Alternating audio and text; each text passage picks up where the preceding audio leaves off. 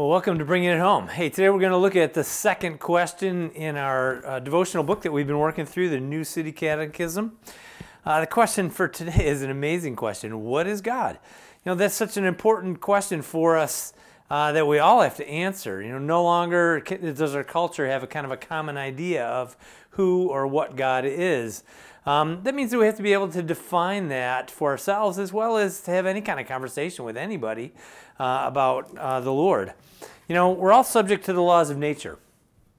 You know, you can decide to jump off the roof and you'll find out pretty quick when you hit the ground what is true, no matter what you believe about gravity or not.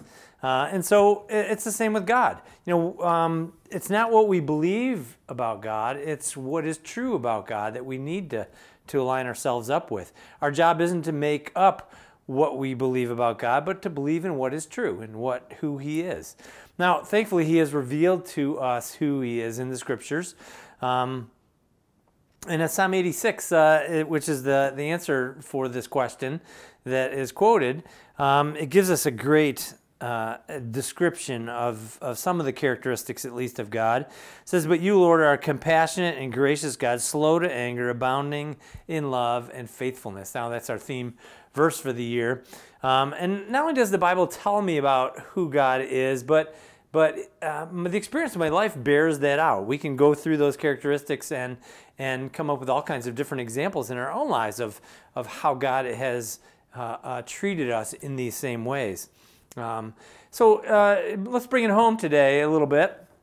This week, you know, ask a couple people that you know that are on the street, maybe in the grocery store, I don't know, wherever you run into people. Ask them what they believe about God. You're going to hear all kinds of different answers, everything from, you know, He's a force, He's a spirit, He's a this, He's a that.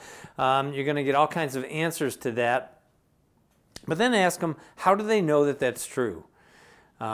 And you're going to get a bunch of different answers for that too. But it will also give you then an opportunity, more than likely anyway, to begin to explain what you believe to be true and why you believe it to be true, which becomes so important. So we can begin to nail down this question for this week in a very practical way in our lives. So let's bring it home.